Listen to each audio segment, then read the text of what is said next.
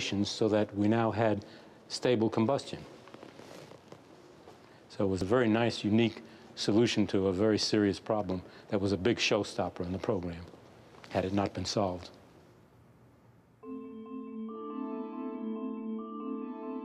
With the construction of the first stage well underway, the building of the second fell to the engineers at North American Aviation in California. Stage 2 was a technical challenge of the first order. We had some unique manufacturing problems, we had interesting design problems, and it was probably the biggest challenge of the Saturn V.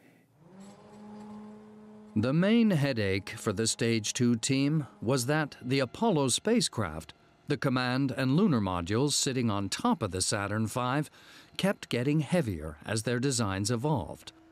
That inevitably meant that the rocket below them had to be made lighter. One of the engineers feeling the pressure was George Phelps.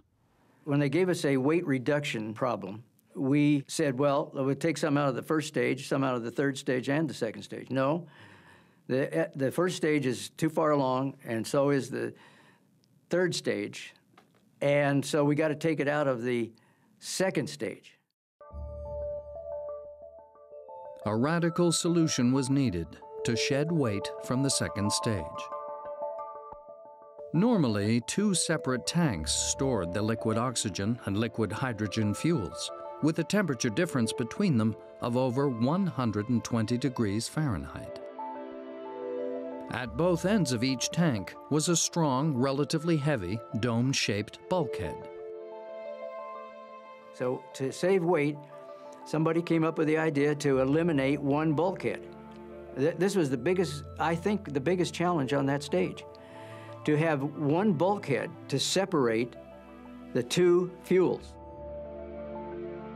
The stage would now have only one tank, and the fuels would be separated by just one divider, known as the common bulkhead. This arrangement had a double benefit. It got rid of one of the heavy bulkheads, and it reduced the overall length of the stage. But it also meant that two liquids at vastly different temperatures were right next to each other. And we had a divider that was about that thick.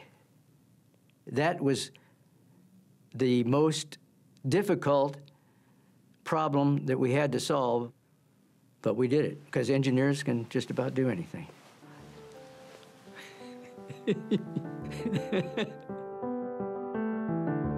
But the greatest temperature problem was not keeping the intensely cold liquid fuels insulated from each other. It was keeping both of them from boiling in the hot Florida sun.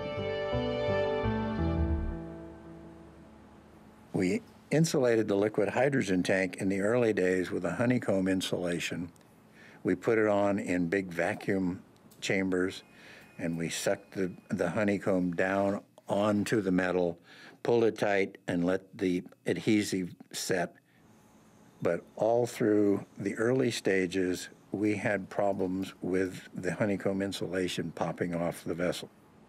The engineers realized they were doing something wrong. To fix it, they would need specialist help.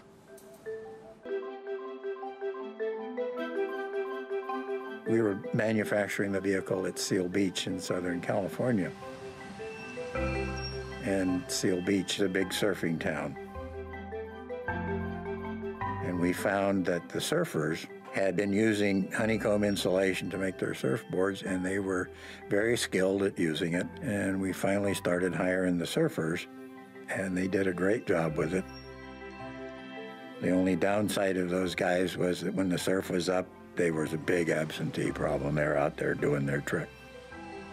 But they were a great bunch of guys, and they really brought a unique skill to the space program that I don't think we appreciated at the time until it was pretty well over.